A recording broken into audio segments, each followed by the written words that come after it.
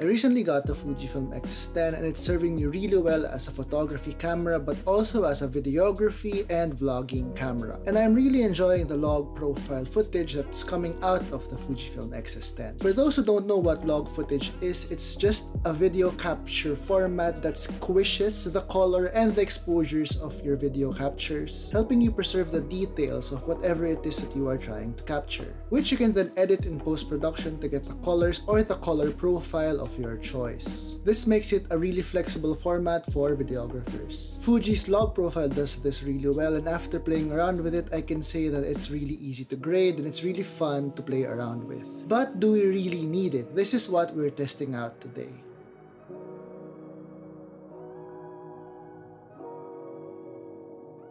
Why I even ask if we need Fuji log profiles or F-logs, because Fujifilm cameras actually come with really good color science straight out of the camera. They call this feature film simulations. This gives shooters options for the colors or the kind of footage they want to shoot in straight out of the camera. I tested out a few today, like Provia, which is their more standard film simulation, Velvia, their more vivid or saturated film simulation, Eterna film simulation, which they call their more cinematic look, and Eterna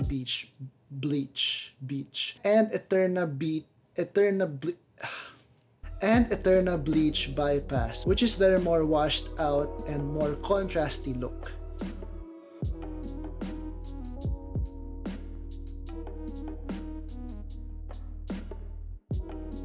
I have been shooting with Fuji cameras for a while now, but with my new X-S10, I have been able to finally shoot with the Eterna and the Eterna Bleach Bypass film simulations. That's just gonna stay in the footage. My favorite film simulation is actually the Velvia, or the more vivid, saturated look. A lot of people are also big fans of the Eterna look. Fujifilm is also aware that people like the Eterna look, so this is probably why they came out with this LUT pack, wherein you could grade your log footage as if it were captured on the Eterna film. Now I am thinking that Fuji does a really good job with their color science, so much so that I don't really need to edit my footage straight out of the camera whenever I use these film simulations. A big benefit though of shooting in log is that it helps preserve the dynamic range of whatever it is that you're trying to shoot. Like what I said, it helps you squish the footage, colors, and exposures, but Fujifilm also offers a dynamic range modifier up to 400%, which kinda helps preserve the highlights and the shadows, the exposures of your shots. So do we still need to shoot in log? Now I am a big nerd with color grading my footage, having to take the time to really get into the colors of my footage, but having compared side by side the log footage with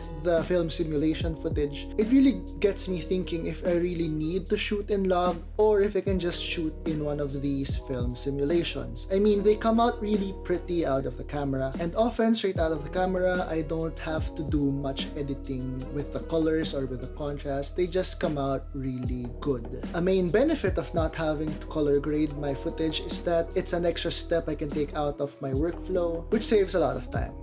So back to the question, do we really need to shoot in log? And I think the answer is, for majority of people who just want to do vlogs, watch my vlogs. The Fujifilm simulations are definitely sufficient. But for people doing professional work, or for people who like playing around with the colors, or for people looking for a very specific look, F-log or Fuji log still provides a very flexible format to shoot in. That's it for today's video. If you found this video informative, hit that subscribe button. I'm doing lots of videos this December, so please check that out. I'll see you in the next video. Have a good one.